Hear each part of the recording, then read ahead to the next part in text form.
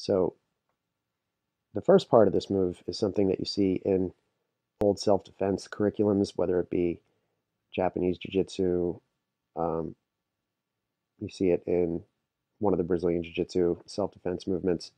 You also, if I remember correctly, see it as a move in one of the Marine MEPS martial arts curriculum. And that's basically where if someone's from like standing behind you and your legs are staggered, so you have leg A, leg B, leg A, leg B, you basically just sort of project your butt and hip back at them, bend down, and grab their foot. What's different about the finish here, though, is instead of being a straight knee bar, Dick Shickat angles his body so that he can turn it into a knee ripper with rotational force versus a knee bar with hyperextension of the knee.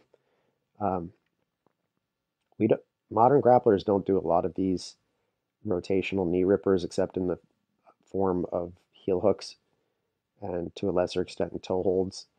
But in catch wrestling, they did them all the time. And I still actually do some of these, and they're brutal. Although I will say that the Eddie Bravo vaporizer leg lock that he used on Royler Gracie in the rematch, that is an example of kind of an ancestor of some of these. But part of the whole reason that people went for some of these specifically in these matches is, again, it was meant as a punishment hold, and their opponent would voluntarily go belly down to defend pins, but the manipulation of the knee and the leg was intended to get them to undo that voluntary belly down, meaning to say, no, don't go belly down. I'm going to put you in pain so that you go belly up again and voluntarily pin yourself. So if I rotate your knee this way and threaten to break it, you're going to be encouraged to go from belly down to belly up.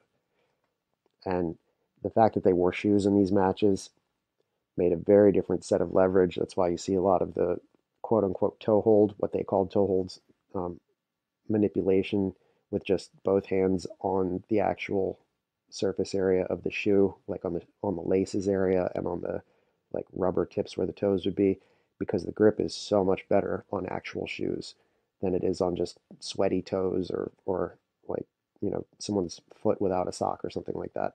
So the leverage is very different.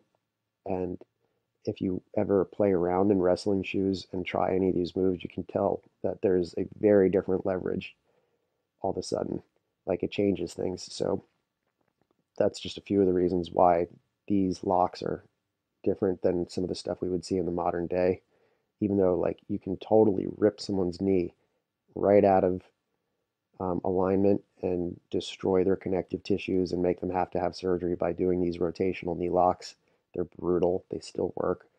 But one of the only complaints about them is that people would still have mobility to move their body around to get out of the hold. But that's exactly what the catch wrestlers wanted. They wanted the people to voluntarily go away from the pain because they were trying to get a pin. And we can still make use of that when we want.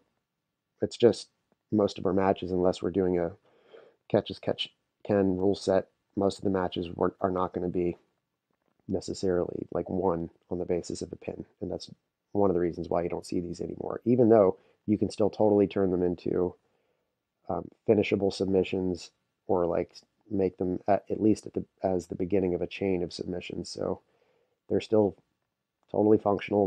They're still out there for people to play with. It's just people usually go right for a heel hook nowadays, or you know, maybe a knee bar, maybe a toe hold, maybe a straight ankle lock. But I still think people can very profitably play around with this stuff if they invest the time in it. It's just most people won't invest the time if they see such a high probability finish in something like a heel hook.